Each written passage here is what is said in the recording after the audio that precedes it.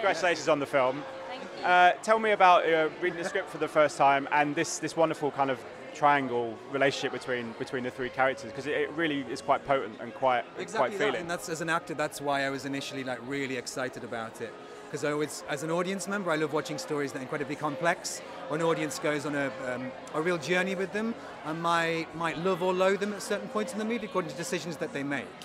But hopefully with our film you understand it's also because of the world in which they're living. And what drew you to Marion? Because she's very different to some of the characters you played before. So what was it about her that made her interesting, a love story interesting? Similar to David, I'm very drawn to characters that are challenging and complex and difficult to understand maybe at first. And I think definitely with some of the decisions that Marion makes, I was excited to find empathy there and to understand why she did the things she did. Yeah.